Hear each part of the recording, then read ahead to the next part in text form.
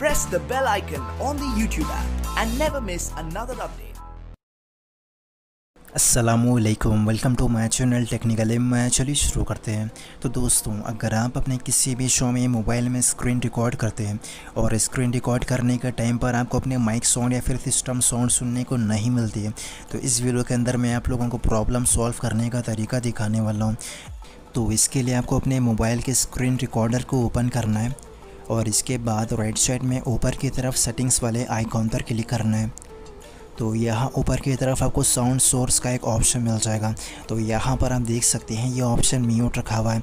अगर आप अपने स्क्रीन रिकॉर्डर पे अपनी आवाज़ रिकॉर्ड करना चाहते हैं तो आपको दूसरे नंबर पे माइक वाले ऑप्शन को सेलेक्ट कर देना है।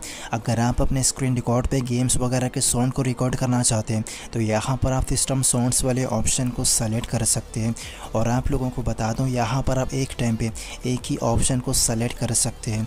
तो इसी तरह आप भी अपने किसी भी Xiaomi मोबाइल में स्क्रीन रिकॉर्ड वाली प्रॉब्लम को इजीली फिक्स कर सकते हैं।